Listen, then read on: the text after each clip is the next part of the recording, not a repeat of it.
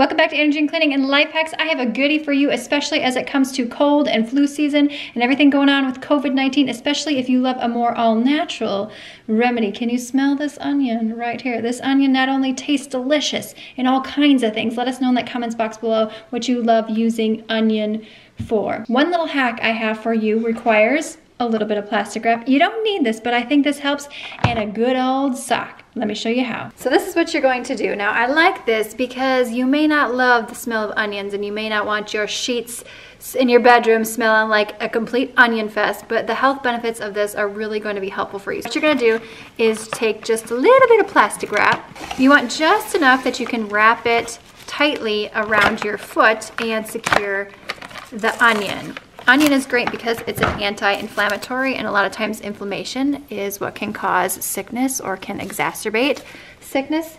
So what you want to do is go ahead and put your onion close to your heel. Your feet absorb so much. So that's why the onion is so helpful close to your feet. Get that in there nice and tight.